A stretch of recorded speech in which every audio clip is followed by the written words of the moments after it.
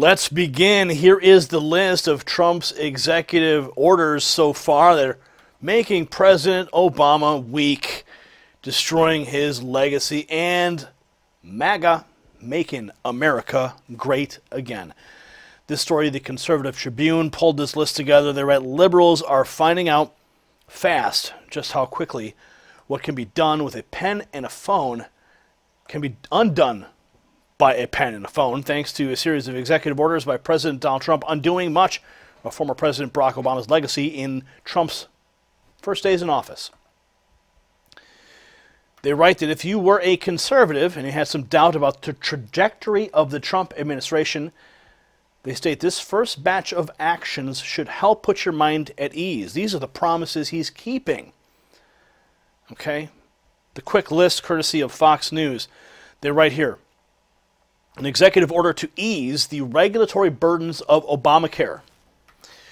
One of the president's first executive actions said that the agencies must waive, defer, and grant exemptions from or delay the implementation of any provision or requirement of Obamacare that would place a fiscal burden on any state or a cost, fee, tax, penalty, or regulatory burden on individuals, families, healthcare providers, health insurers, patients, recipients of healthcare services, purchasers of health insurance, or makers of medical devices, products, or medications. So let me go back to the beginning of that. What are they? They are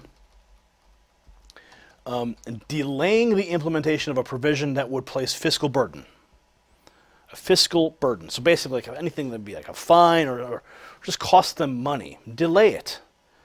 Their requirement to participate in that provision of Obamacare. That's really great news. They write here that an earlier Fox News story also reported the order said states should encourage the development of free and open market in interstate commerce for the offering of healthcare services and health insurance. Also a freeze on federal hiring except for the military. So no new people will be hired into the federal government. A freeze. The military is exempt. They write, as part of the new president's promised efforts to shrink the size of the federal government, Trump ordered an immediate hiring freeze on Monday that would reduce the size of the federal bureaucracy through attrition. They write, this would not apply to the military, however.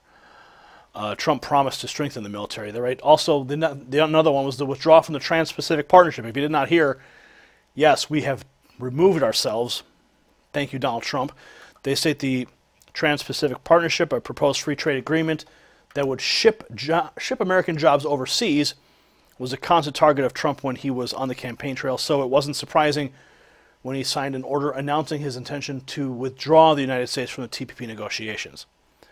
Quote, we've been talking about this for a long time. He said as he signed it, according to the Washington Compost.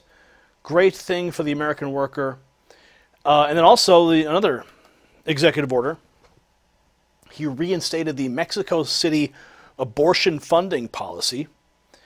They write here, Trump revived a rule first adopted under the Reagan administration that prevents federal funding from being given to organizations that perform or promote abortions during their international aid work. It's generally been kept under Republican administrations while being issued under Democrats. So the question remains, what is next on the agenda for the executive orders? How much more will he repeal from the Obama administration? I'm going to keep my fingers crossed and just keep reporting all the good news as it comes. What are your thoughts? Comment below. Subscribe for updates. If you like what we're doing, give us a thumbs up and share this report on your social networks. For the Next News Network, I'm Gary Franchi. You possess the power to impact the global narrative. Please share this report, and to get more videos like this, become a Next News subscriber by clicking the link below.